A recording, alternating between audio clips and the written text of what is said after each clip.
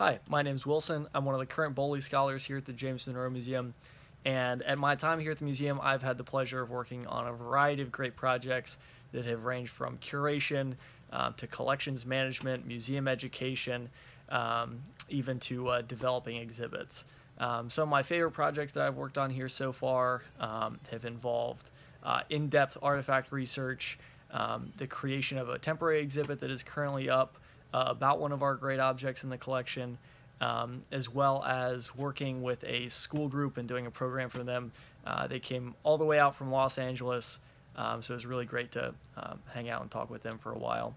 And I'm really thankful for this opportunity. I think everything I've learned here at the James Monroe Museum, as well as the University of Mary Washington, has really well prepared me for a future in the museum world.